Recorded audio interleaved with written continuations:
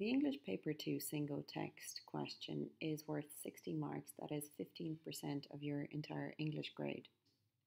So usually the question would contain a statement and ask you to discuss it, agree with it, disagree with it, or write a response to it. So here are a few examples. So let's have a look at whether you can agree or disagree with these statements. So Hamlet's madness, whether genuine or not, adds to the fascination of his character to the audience.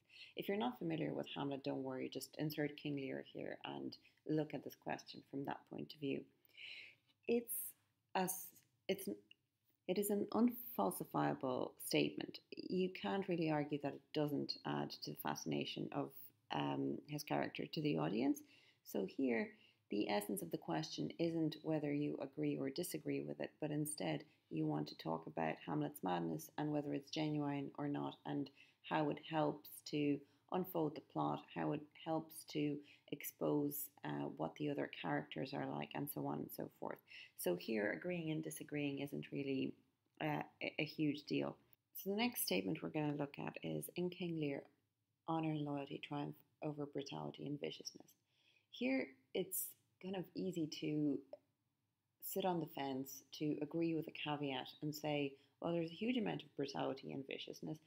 There's a huge amount of betrayal and death. More or less everything that can go wrong does go wrong in King Lear.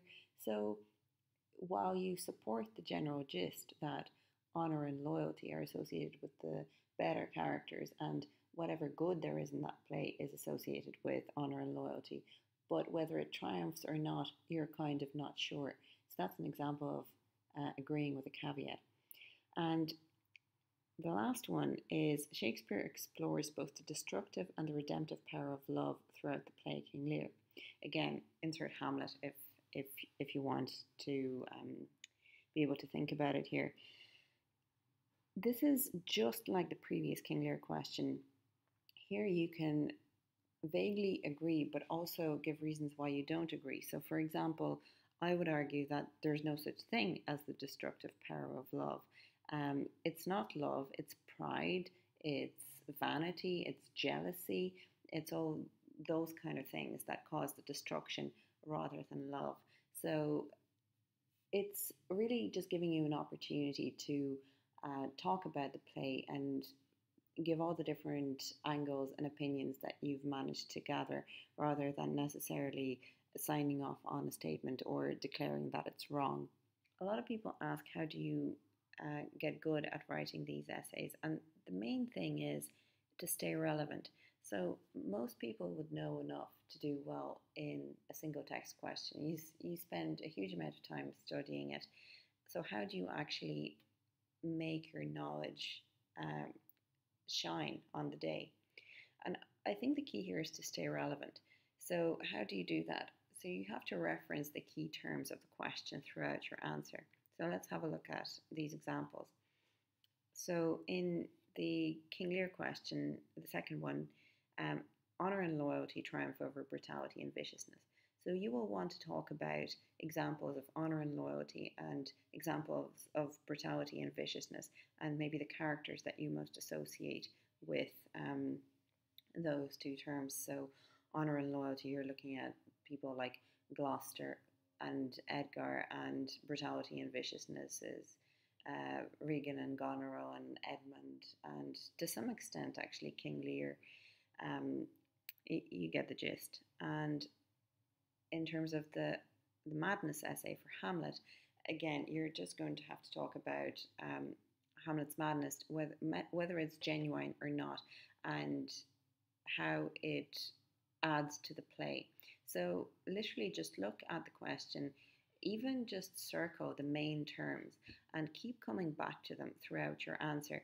And what that will help you achieve is to, because you're always using these terms, you will be able to keep yourself honest. You will be able to always talk about the same theme and stay on track, because if the terms are there, well, there's no way you can't talk about them.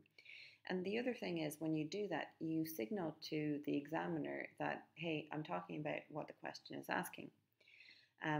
Obviously, you don't want to overdo it, and some of the best essays do it very, very lightly.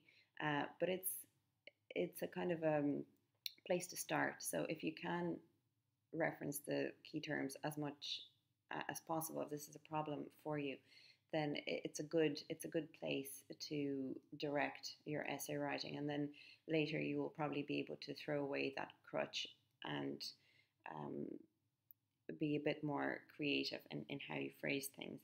And the other thing is really just quite simple. Look back at the question every 5 to 10 minutes, actually every 5 minutes when you're writing, because it'll just, again, help you direct your writing. So, like they say in real estate, location, location, location, here for single text and for poetry, it's quotation, quotation, quotation. Avoid long chunks of commentary without quotation. So every paragraph you write should have at least one quote or two. It kind of depends. Like if it's a long quote, you'll get away with just one. But if it's shorter ones, maybe two or three would be better.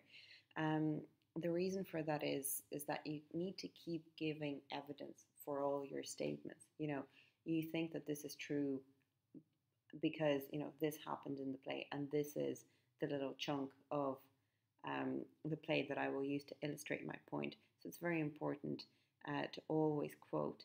It's quite hard because you end up having to learn off a lot of quotes. So obviously here you need to be a bit clever in terms of what quotations you actually choose to learn off. I would suggest that you um, get the quotations that your teacher suggested or that you like the most, and actually just write them all on one page. Don't learn more than one page worth of quotes. Like there are some quintessential quotes for Hamlet and for King Lear. I'm sure a few come to mind when you're watching this video. Um, Basically, it's just very important because the question even directly asks you that you need to support your answer with suitable reference, and suitable reference means quotation. Um, as well as that, it's one of the key ways for you to stay relevant to the question. And lastly, I just want to talk about some common mistakes that people make. So this goes for all essays, but especially for single text, I think it's important to have a good introduction. It makes a huge difference. That's completely irrational, but unfortunately, it's just how our brains work. It's like, when you listen to the first 10 seconds of a song, you're kind of like, do I like it or do I not? And I mean, the examiners are obviously human and they're working very hard to give you the fairest grade, but you still want to just signal to them right from the start that this is going to be a good essay.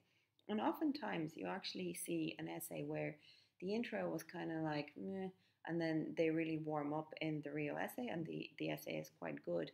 But you don't want to be taking that risk that you need to impress the examiner sort of halfway through the essay. So really work on your introduction. And of course, how do you write an introduction? In order to write an introduction, you need to know what you're talking about in the main part. So you can only write an introduction after you've decided what the structure of your essay is going to be. So really the way it happens in the actual exam is you go in and you're really nervous, and there's 10 questions or whatever that you need to answer, and the way you plan it, it's not going to be neat. It's just going to be a bunch of buzzwords somewhere, in the margins of your exam paper or in your booklet. But you really just need to kind of write down the key. It literally just has to be buzzwords because it's only for you. The key things you're going to talk about, and that will give you an idea of how you're going to structure your paragraphs. And of course, that will also feed into your introduction, because you can't give an introduction unless you know what's in the main part. So what some people do actually is they skip over the introduction at the start. They write their main part and then they go back to the introduction. So they leave 5 or 7 lines empty, and then they go back to writing the introduction. So it's really a big deal. Whether it's rational or not, I think it's really important. The other thing is people like to use fancy words, as in like you swallowed the dictionary. Of course, it's better to use literary, beautiful language, but you don't want to overdo it. The occasional word that is rarely used is good, but don't have more than one per sentence. Don't have more than one per paragraph, really. Um, I just gave a quote here from George Orwell. So never use a long word where a short one will do. And it's really, imagine you're reading it. When someone's trying to be overly pompous, it just seems kind of fake. You want to be very clear in terms of what you're saying. And that brings me to the last point, which is long sentences. So I think people feel that, first of all, they just need to get the whole thought into one sentence. Um, and that's not really true. Shorter sentences um, really work better. They're much easier to understand. If you want to experiment, um, you're welcome to do so, and you will definitely find that a short sentence is just so much easier to deal with. So instead of writing long ones, break them up in two. Don't worry about it, and prune them. Like, clarity is really a huge deal. So instead of making something terribly ornate, you should make it very clear. What are you saying? What your argument is? Why you think something is true? That is really going to make it clearer to the examiner than kind of abstract, winding statements that don't end anywhere, because it's just much more difficult to sustain your concentration when you're reading a long sentence, especially if that isn't clear. So it's not like you shouldn't have any long sentences. It's okay to have a sentence that goes on for 2 or 3 lines once in a while, but by and large, people overdo it. And of course, your punctuation, your grammar, agreeing the different clauses within a sentence. Like, most people aren't really able for those sort of maneuvers, but they think they are. And you're much better just not going there and being clear, and that will probably be much easier, much more digestible for anyone to read. So really, you're considering the reader, in this case, the examiner, um, when you're writing in sentences that are easier to um, easier to understand.